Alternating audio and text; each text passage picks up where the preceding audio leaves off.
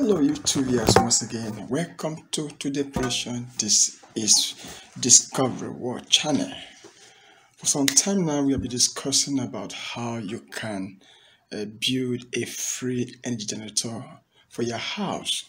Especially this period we're about to celebrate Xmas period, you need to have an energy in your house that can give you what you want. Today I'm going to look at the issue that is very important because questions have been asked on that area many occasions, and I want you to have a pre-knowledge. One of our subscribers last time he sent a video on the problems you're having on converting from a petrol generator to a fuel generator, and I believe I made a video on that, and I explained some certain things on what to do to solve that problem. But I'm still going ahead to do some issue because after most studies, I still discovered that a lot of things need to be done to solve that issue. Today, I'm going to do what to do after conversion of petrol generator to fuel generator. What will you do when after conversion? What exactly is expected of you? Because to convert, you need a lot of things involved. First of all, you must separate the mechanical sector of generator. I explain about that. What is the mechanical sector and what is the electrical section? What the mechanical sector does is the area where you have the piston, where the oil routes to run, and other mechanical function.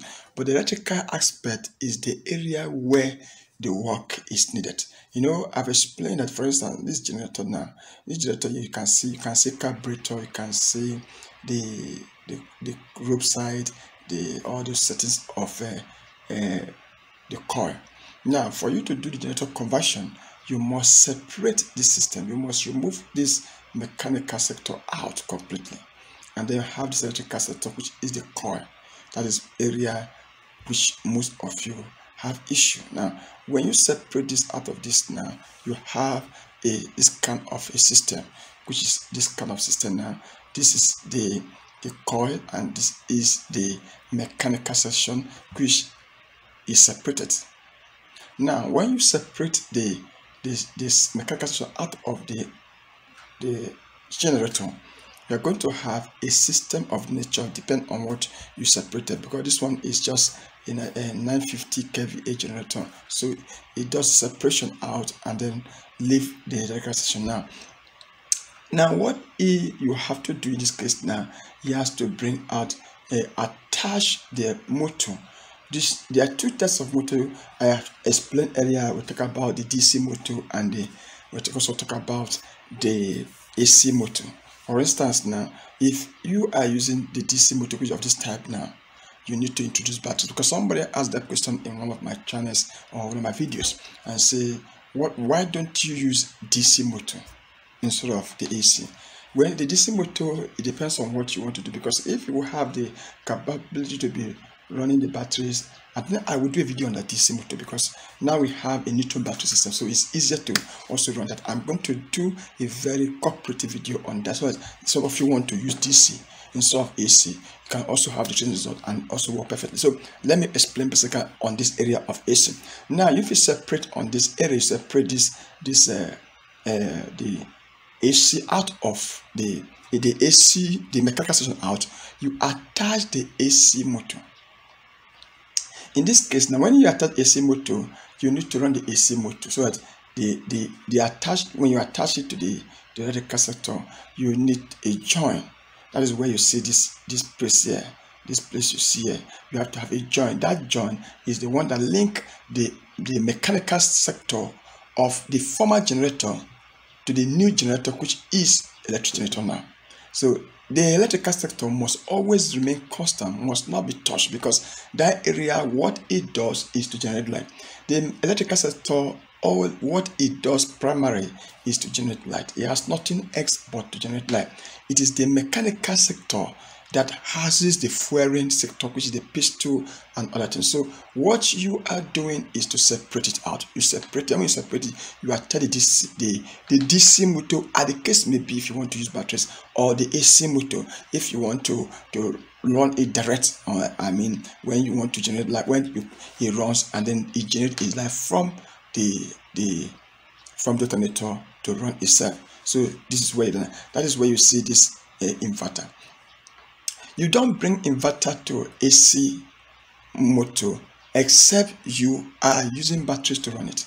The inverter aspect is to enable the batteries. If you are going to connect it to batteries, then the batteries now cannot, because some battery uses DC, so now you have to convert the DC voltage, the current, to AC so that you can run the motor. That is where you have inverter. Otherwise, you don't need inverter in this case. What you need is for you to connect the AC motor to the AC generator. That is, the two marries together to produce the light. That is the system. That is what make it free.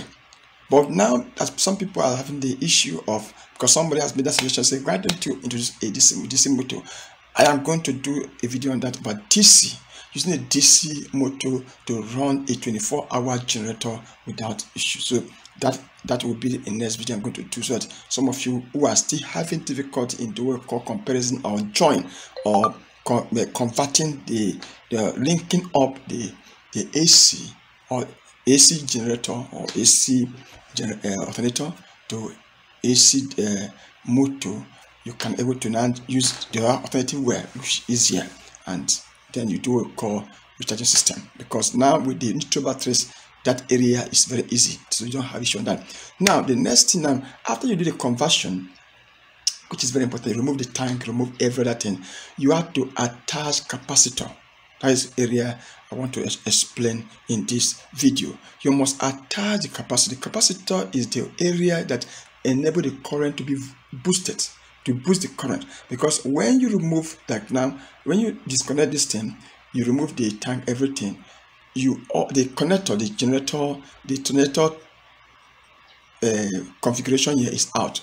You have May Barrett system like this, so you have to attach the capacitor. The capacitor, what it does, it boosts the voltage.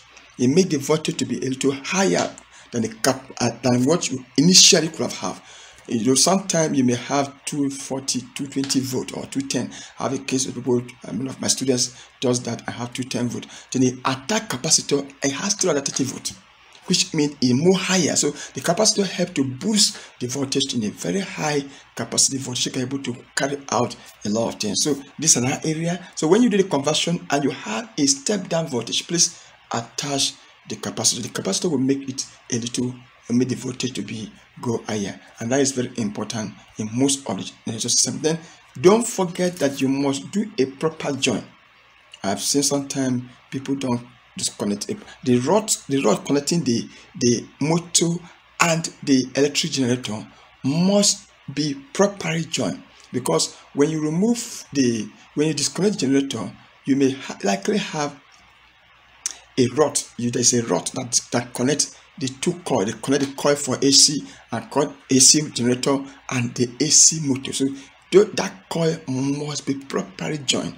Otherwise, the turning will not give you, because sometimes some generator go anti-clockwise, some other will go clockwise. So you must observe this procedure so that you have a proper design and proper generator system. So please take a look at this production and give your comment on the channel.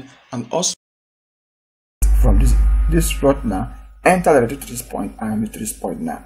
You can see how the system is now. This is the directory motor, and this is the, you know where this, if you open generator or if you go to where the repair generators, you will know, you know what this is now. This is what we call crankshaft on generator, and that is where you have piston. So the piston and the crankshaft, in that piston you have what we call, is a rod that is there, and the rod is being removed, and then another rod is connected to link to the generator rod, which is the main thing, and then to enable it in turn. So you can now see the simple technique, which many people don't. Now you can see it now. You can see sample now. Let's take at this now. You can see the hole here. This is the hole here.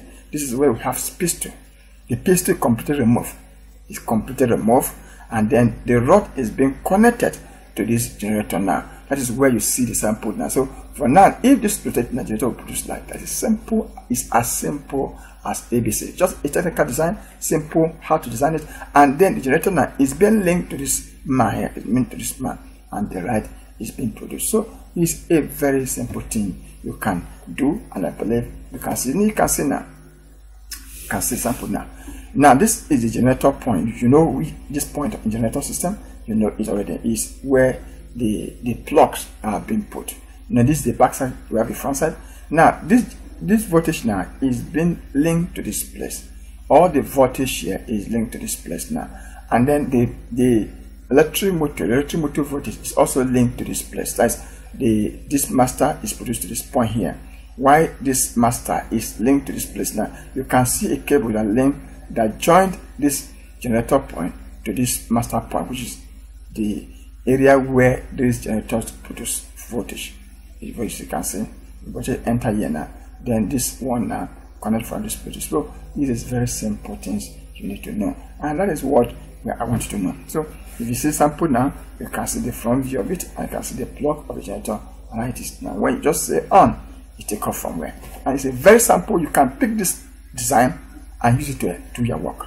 You can pick design and do your work, and you have the best. You don't need to go and say yourself. Just pick the design, do exactly what you say. You have the same result. Success is science.